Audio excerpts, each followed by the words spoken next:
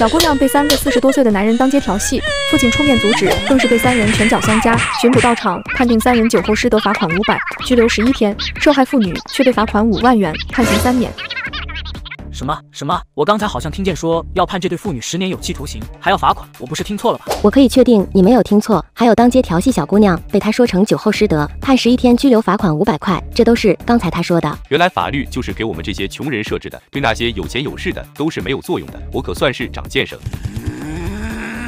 扭曲事实，不分黑白，你还真是好大的狗胆！再给你个机会，如实调查这件事，给出一个公平公正的处罚结果。刚才你说的话，我就当做你没说过，否则我保证你绝对不会有什么好果子吃。一个臭送外卖的竟敢威胁我，你也太不把我放在眼里了吧！这件事本就跟你没关系，现在滚蛋！我就当刚才你是放屁，不跟你计较。半分钟之后，如果你还在这里，我保证以后天河市没有你容身之处。狗巡捕，刚才你说要拘留我11天，我看你头上的乌纱帽是不想要了吧？再给你个机会重新宣判，如果我还听见对我有处罚的话，我现在就给我父亲打电话，到时候你会有什么下场，相信不用我多说吧。他喵的，这书记儿子是个傻子吧？大庭广众之下也敢这么说？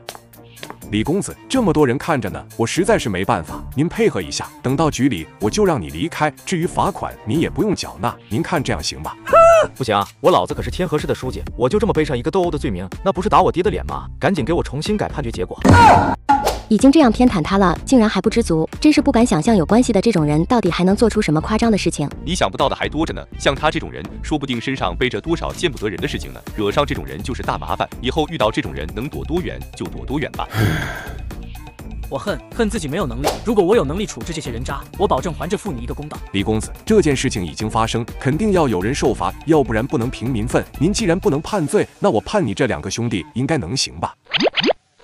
可以，不过也不能重判，否则我还是不会同意。好，经过现场调查取证，这件事跟李公子无关，所以上述宣判只是针对他们父女2个以及大马猴跟二狗。现在开始生效，你们跟我们去巡捕房吧。还真是秉公办案啊！给你机会，既然不珍惜，既然如此，那你就等着迎接正义的审判吧。臭送外卖的，你装13还装上瘾了是吧？刚才给你机会你不离开，既如此，那就跟我一起去巡捕房踩上几天的缝纫机吧。呵呵，巡捕房肯定要去，不过不是我去踩缝纫机，而是你们几个社会的败类人渣。臭送外卖的你，不仅妨碍我们执勤，还侮辱在职人员。现在我正式对你逮捕，你可以保持沉默，但现在即便你沉默，我们也要将你逮捕。没错，刚才就是这个臭送外卖的打的我兄弟，你看他们都破了相了，不仅要把他抓进去，还要让他赔钱给我这2个兄弟看病。逮捕我13老板，还让我老板赔钱，你们问过我法外狂徒张三了吗？张三这名字好熟悉，可又突然想不起来在哪里听到过。算了，既然记不起来，那肯定就是个小人物。要是敢阻止的话，一块带走就行了。毕竟这是给书记儿子办事，今天有多少不长眼的，我抓多少。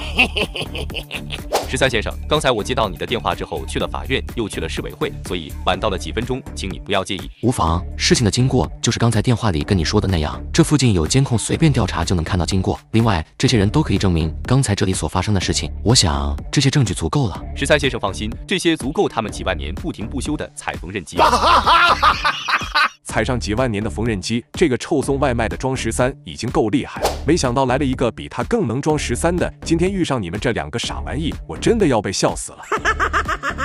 你不仅说我傻，还说我老板傻，没有10万年肯定是不行了，你就背上10万年的干粮吧。闹够了没？闹够就赶紧滚蛋，要不然把你也抓进去踩缝纫机。大胆，竟然敢这样跟张三先生说话，还不赶紧跪下认错！我告诉你，今天张律师如果不消气的话，你就准备回家养老吧。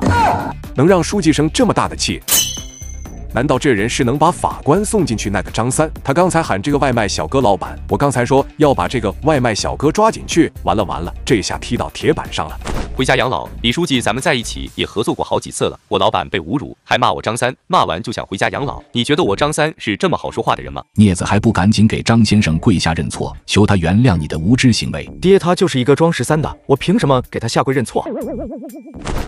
逆子啊！早知道现在这般，当时我就应该把你甩墙上。张先生，是我教子无方，我下跪道歉。但是张律师，我就这么一个儿子，求您不要跟他一般见识。您放心，回去之后我一定严加看管，绝对不会再出现这种事情了。子不教父之过，你的那份跑不掉，但是他该自己承担的一点也别想逃掉。宋法官，既然你已经准备好了，那就开庭吧。好的。根据原告所述，被告当街调戏小女孩，其父出面阻拦，却被多人拳脚相加。在人证物证齐全的情况下，狗的水利用手中的权力仍然颠倒是非，扭曲事实。现在证据确凿，按照原告方诉求，被告向原告支付医药费5000万元，赔偿精神损失5000万元，并判处有期徒刑10万年。狗的水身为巡捕以权谋私罪大恶极，同样判处有期徒刑10万年。还有你们2人，刚才对张律师以及13先生言语辱骂，每人各加刑5万年，此判决即可生效。10万年加5万年，那就是15万年。妈妈呀，我能活15万年吗？